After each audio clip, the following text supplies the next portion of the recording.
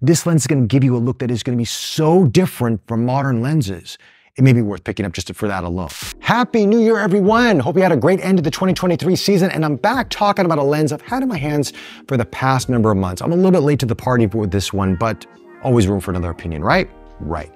This is from Leica Lab. This is the 50mm f2 Speed Panchro 2, or SP2 as they like to call it. And this is an homage lens from the Speed Panchro from Cooke in the 1940s. A very prominent lens, historical lens for cinema back in the day. Leica Lab has taken those design cues and kind of brought it more to the photography side of things versus cinema. Again, you can shoot this with the video, and I'll show you some sample footage in just a bit, but this is designed more for photographers. Leica M mount, so there you have it. Now anyway, let's talk about this lens in terms of the feel, the vibe of it, and is this lens right for you? Because this lens has two camps and they're pretty much divided. Some people love it or they don't like it. And the reason being, it has a very vintage vibe to it. Again, it is replicating that 1940s look. So when you think about lenses made in the 1930s and 40s and 50s, they weren't necessarily sharp lenses. They were designed for film. When you look at modern lenses of today, in terms of everything was well corrected, the sharpness even wide open, the smooth bokeh, those lenses weren't concerned with many of those things. So as a result, the images that you get out of it are going to look like something taken from the 1940s. Even when you're shooting digital. I mean, you can shoot on a high megapixel camera and it will still be soft and glowy wide open. And some people don't like that. And if you don't, then this may not be the lens for you if you'd like to shoot wide open at f2. But if you're into something a little bit different, you want something that people look at the image and go, what did you shoot that with? That's interesting. The bokeh is interesting. The fall off's interesting. That Hollywood glow comes into mind. And this lens may be something to consider to put into your bag. Again, it's not an inexpensive lens. It comes around 1,000 Singapore dollars, which is roughly around 700-800 USD at the time of this recording. So keep that in mind. But when you feel this lens and you use it, you understand that this is not some, cheap third-party Leica M mount lens that's out there on the market. This is really a lens that is made beautifully, and I would say it is equal to what Leica does with their lenses in terms of build quality. This is fully made of brass. This is exquisite. This is craftsmanship at its highest level. And that's why they're one of my favorite third-party lens manufacturers for the Leica M mount. The aperture ring, how smooth that is. Then you have the focus ring here. Super smooth. Now these focus tabs here are very interesting.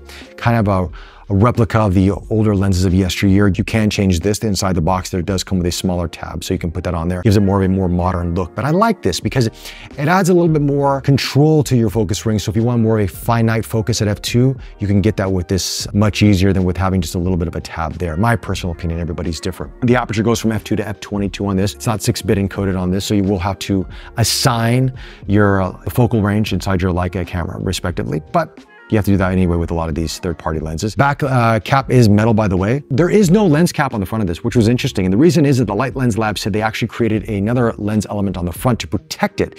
Now, the filter diameter on this is 43 millimeters, so I guess you can get a third-party lens cap if you want to, or order one from Leica Lab, but inside the box, it does not come with one. Now, you do have a lens hood that does come with it. It does come in a separate package, by the way, because of the size.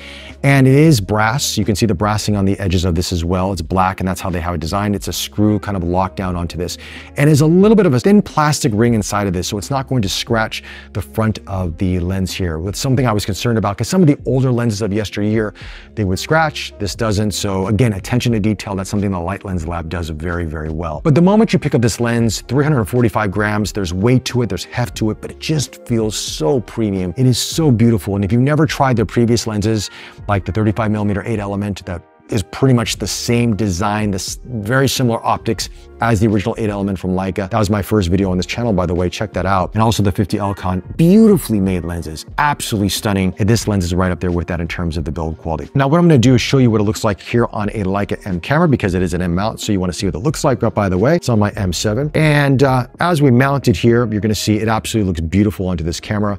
Black on black, the paint just matches. It's absolutely stunning. Now, this does come in a variety of different finishes. You have the chrome finish, you have the full black as I have here, black with a little bit of brassing on the edges, and you have a full brass version as well out there. So I do like the all black one. I think it matches beautifully to my camera here, and it just pairs well. And now I don't even use the hood, by the way, because I want the flares. We'll talk about that in just a second, because that's part of the DNA of Cooke lenses, the flares and the bokeh. But nonetheless, in terms of viewfinder blockage here, there's nothing really that gets in the way of the frame lines at 50 millimeters, just at the slide bottom right-hand side, the edge. You might see a little bit there with the front of the lens, but nothing that blocks the viewfinder. I use it with my SL2-S reporter with the Nikon Zf as well, which I've shot some of these images that you're seeing here in this review. At f2, if you look at the MTF charts, this is not going to be something that's going to compare to even, let's say, the 50 rigid that I personally own. That is a very different rendering lens than this. That is sharp, wide open.